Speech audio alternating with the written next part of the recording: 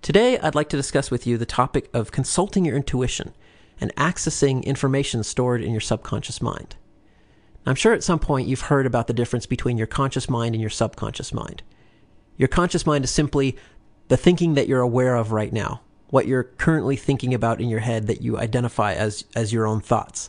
Whereas your subconscious mind is all the mental processing that's going on below your level of conscious awareness. So this includes, for example, your body regulating your autonomic functions, such as your breathing and your heartbeat. It also includes your memories that you're not consciously thinking about right now. Those are stored somewhere below the level of consciousness.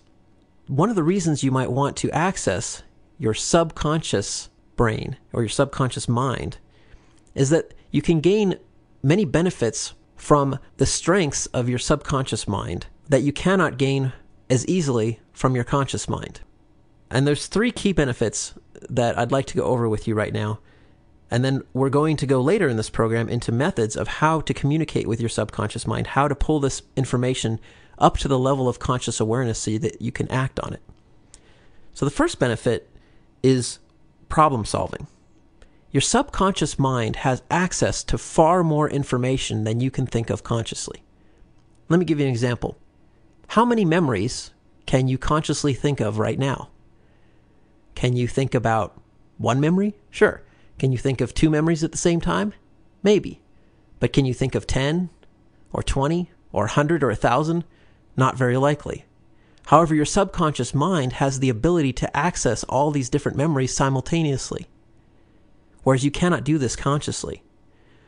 So in terms of problem solving, if you want to solve a problem consciously, you must do so in a fairly linear fashion. You have to load up a very small amount of data into your conscious mind and be able to think about it and access it. And even if you completely immerse yourself in a problem and trying to solve it consciously, there's still a limit as to how much you can fit into your consciousness. It's like you only have a certain amount of mental RAM, in terms of computer analogy of random access memory. You only have a certain amount of that RAM in your head that you can load up and do your current conscious thinking with. However, subconsciously, you have a much larger amount of storage space with which you can work. And later in the program, I'm going to teach you how to create an interface to that subconscious part of your mind such that you can use it to solve problems.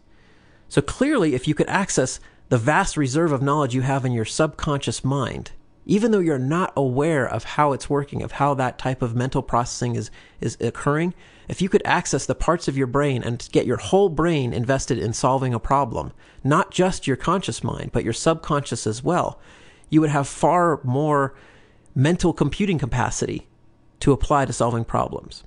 The second benefit for consulting your subconscious information or accessing your intuition is self-understanding. You can pull out what you intuitively know to be true and to become consciously aware of it. Have you ever had a situation, for example, where you seem to be behaving in a manner which you just didn't understand? You might have asked yourself, why am I behaving like this? Why am I acting like this? Well, using a process which I'll tell you later in this program, you can gain access to your subconscious understanding and pull it into your conscious mind. You'll often find that while consciously you do not understand why you're behaving a certain way or why you're thinking a certain way, subconsciously there's often a reason that makes a great deal of sense. However, most of us don't know how to interface with our subconscious minds in such a way that the communication makes sense to us consciously. So we see behavior and we consciously think, why am I doing that? That's a bad habit. Why don't I stop? But on the subconscious level, where your subconscious mind has a lot more information available to it that it can access simultaneously, it begins to make sense. So think of your subconscious mind as, say, having an IQ that's much, much greater than your conscious mind. And sometimes we simply don't respect how much more information our subconscious mind has available to it and how much information it's using to make its decisions in controlling our behavior. And much of our behavior is controlled subconsciously. We don't always consciously think of what we're going to do and then act. Oftentimes our actions are automatic, or we have a compulsion to do something, especially in the form of habits. And so by developing a better interface to your subconscious mind, and you pull this behavior into a conscious level of understanding, now we understand the behavior, and now we can start to change it in a way that makes sense. Otherwise, if we try to make changes before we fully understand why we're already behaving this way, then our changes may very well be ineffective.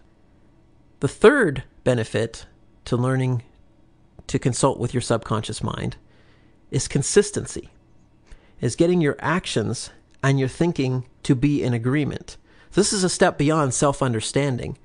Now, your understanding, you're listening to your subconscious mind. You're listening to why your behavior is a certain way, and now you're working to change it. But whereas most people try to make a change in terms of saying, here's what I want consciously, and they command their subconscious mind to do it.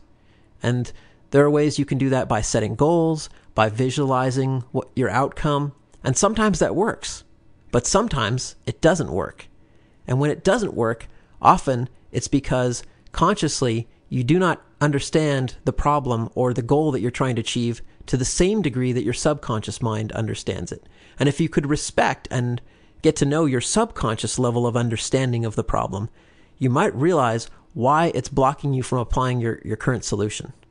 Oftentimes, your subconscious mind will block you from applying a current solution that you think consciously is the best one for you because it realizes it's not the best approach. It realizes there's a better way of achieving your goal. Or maybe it sees that your goal is malformed to begin with, that you shouldn't be setting this goal to begin with. And so it blocks you from trying to achieve it.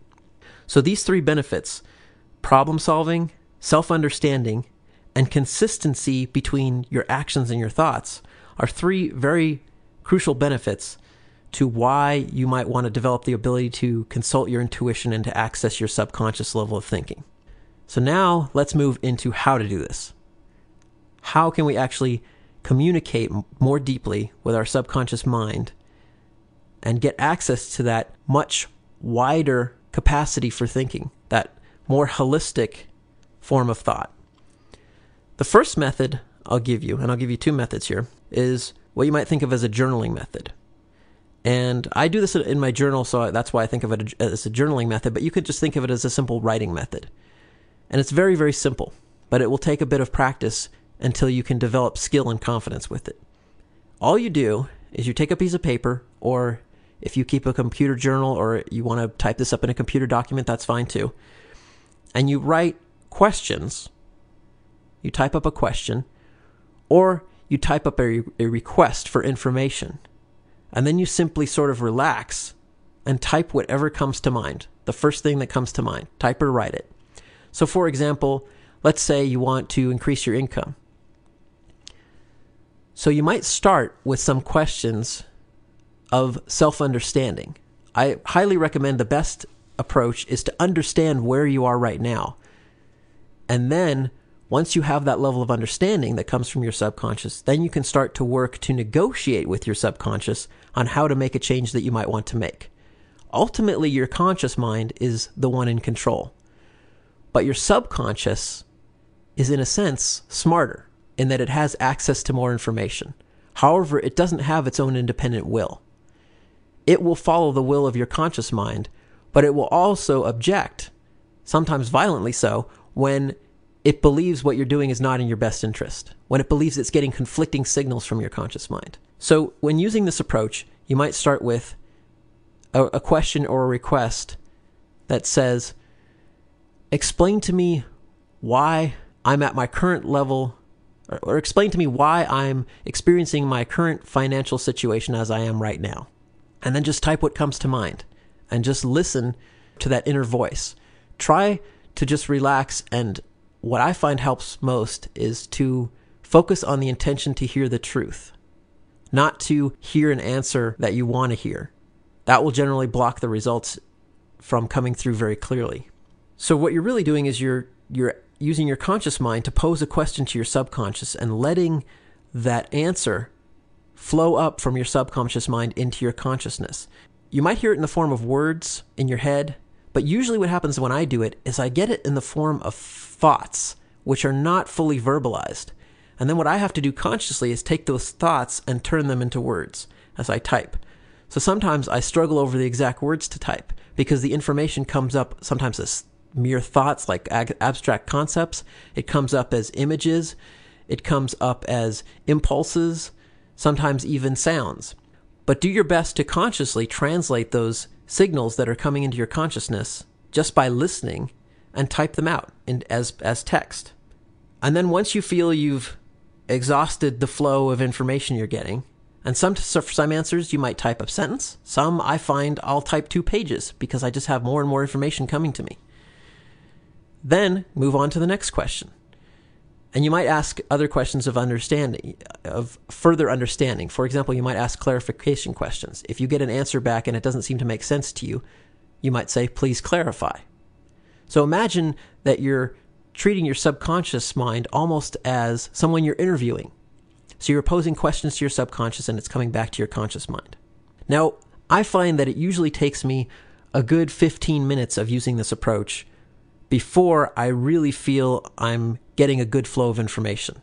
Oftentimes, the first few questions I ask and the first 15 minutes of writing, it feels like I'm just typing gibberish or I'm typing garbage, or it doesn't really seem like the answers make a lot of sense.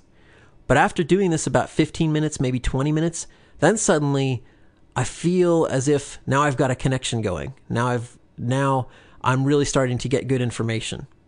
And once you get that level of self-understanding where you feel you really understand the situation you're dealing with, then you can start negotiating a change. I don't use this method to demand a change. I start using it to negotiate a change. So for example, once you understand your financial situation, you might say to your subconscious mind, say, okay, here's what I want.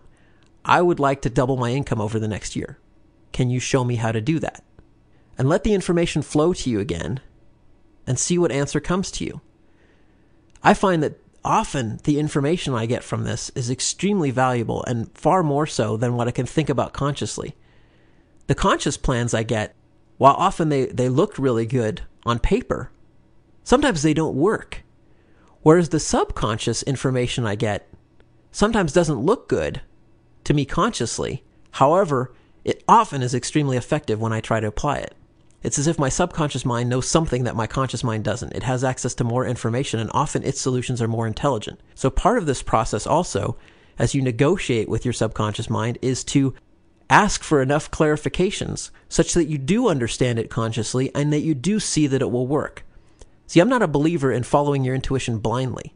This is not a process where you simply ask your intuition, consult your intuition, and then blindly follow its advice. It's a process where you can bring your intuitive or your subconscious understanding into your consciousness, where you can then understand it better, and then you can align your conscious thinking with your subconscious knowing and implement a solution to one of your problems, or set a goal and make a plan to achieve that goal, such that you not only believe in it consciously, but subconsciously you also feel it's correct. And when you do that, you're far more likely to achieve success, because now all parts of your mind, all parts of your brain are on the same page. So the journaling method, I sometimes get into a groove where I'll do it for 3 or 4 hours straight without stopping. It's as if I have sort of a connection and I just don't want to break it. You get in this flow of information coming, and sometimes it's just amazing to hear to read what you're typing. You'd be surprised just the things that come out of your mind. Let's move on to the second method now. The second method is very similar to the first one, except it's done entirely in your mind instead of using pen and paper. And this is a visualization method. So what you do is the same process of asking questions and listening for the answers. But in this case, instead of trying to translate the answer into words, you keep it in the form of images. So you ask a question, and it could be the same one, like, show me what my current financial situation is right now. And you close your eyes if you find it easier to visualize with your eyes closed. Otherwise, keep your eyes open if you find it easier to visualize with your eyes open. And listen for an answer, but listen for it in your imagination, almost like you're daydreaming. And let an image pop into your mind. And then just listen to that image in the sense that you pay attention to the image, you focus on it, and let the image do what it wants to do. Usually I find when I get an image, it will start to become animated and something will happen. It's like a scene will play out in my head. Sometimes the scene may take only 5 seconds. Other times it's maybe a minute long, where it's a whole series of animations. And what will happen is the scene may be just some random images, Like you may see a bird flying through the sky, through the clouds, landing on the ground, and so on. So don't try to interpret the images at this point. Just let it come to you, and the images may not mean anything to you at this point. That is perfectly fine. Once you feel that whatever images have come to you and have played themselves out, in other words, you've probably seen some kind of animation and it's played itself out in your head. Then, once you have that sequence in your head fairly clearly, and you can review it as much as you want, backwards or forwards, until you feel you have it locked into your conscious mind, then go back over it, and now you go through a process of interpreting these images. And what you do here is you simply ask for each part, for each object you can identify in your vision. You ask your subconscious mind, you say, what does this represent? And wait for a word to come to mind. And the first word that pops into your head, that's the one you go with. So for example, if you see a bird flying through the sky in your image, then you would ask after you're done with the image and it's played itself out, you might ask yourself, what does the bird represent? And then you hear an answer back, you. So the bird is you. And then maybe you see the bird flying through clouds. And then you ask, what do the clouds represent? And the answer that comes back may be, well, the clouds are other people. And then you might see the bird land on the ground. And then you ask the question, what does the ground represent? And so on. Now, once you have the interpretation of these different images, and you know what all the nouns in your scene represent, now you interpret the scene by going back over the visual elements of the scene and seeing what those nouns are doing. Except now, instead of using that original object in the scene, you substitute its interpretation. So as a simple example of how this type of visualization worked for me on trying to solve a problem, I asked a question of, show me how my thinking is in a certain area of my life. And the image that I got was of a sun moving behind clouds. And when I asked my subconscious mind, what does the sun represent? The answer I got back was me, that the sun represented me. When I asked it what the clouds represented, then the answer I got back was that the clouds were my thinking. So what it was really saying is that my thinking was becoming cloudy. I was moving behind these clouds.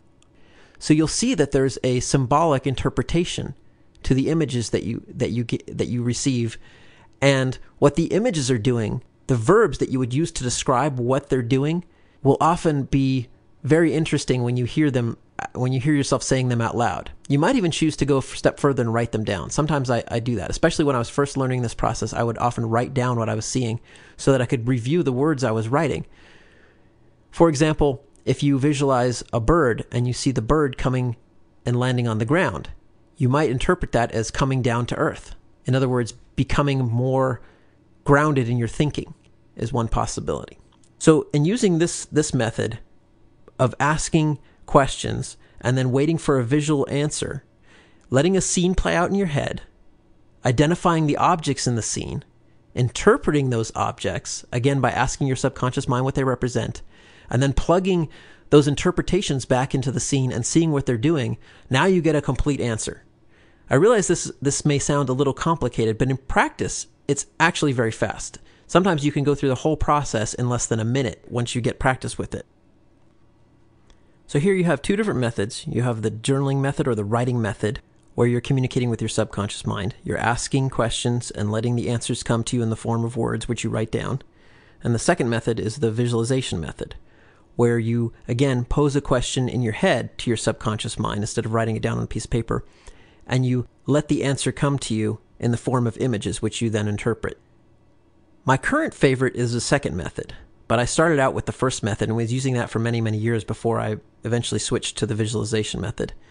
The one thing I like about the visualization method is that you can do the whole thing in your head. You don't even need a pen and paper once you get used to it.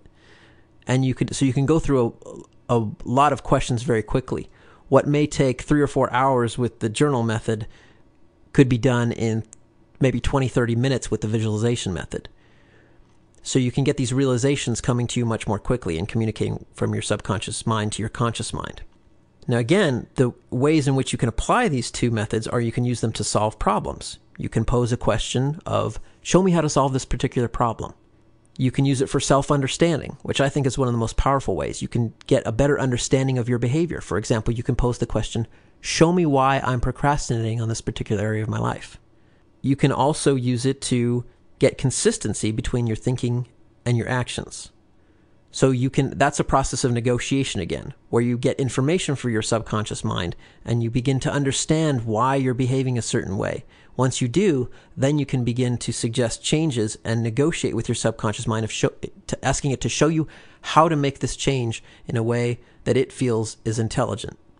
So my challenge to you is to pick one of these two methods and sometime during the next week, use it to try to either solve a problem, to gain a higher level of self-understanding, or to get more consistency between your action and your thinking in some area of your life. But try to use one of these methods just once during the next week. And again, these are methods that take a bit of practice to work. So if your results the first time seem a little bit foggy and not quite as clear, realize that with practice, your results will become much better. You'll get clearer answers, you'll get better information back. And again, the real goal here is to create a bridge between your conscious mind and your subconscious mind so that you can access that reserve of information and knowledge that's stored below your level of consciousness, pull it up into your conscious mind, where you can use it to make better decisions. So take on this challenge, and until next time, live consciously.